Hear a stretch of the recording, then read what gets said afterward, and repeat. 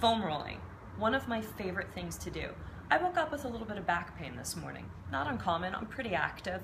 So one of the things I do to get rid of that tightness, because I can't always run over to the therapist, is use this little, or this big guy here, because I have a very large foam roller. But they do come smaller and in different colors and different sizes. Some of them now even have textures on them, and there's also different levels of firmness.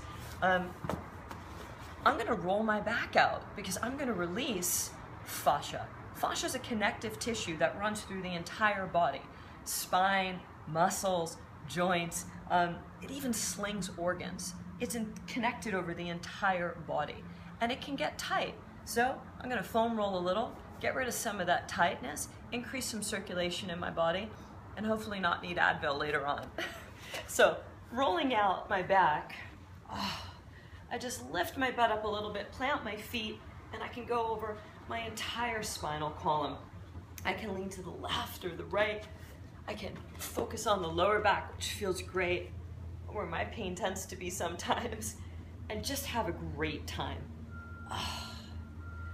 You can foam roll the entire body for relief. You should give it a try.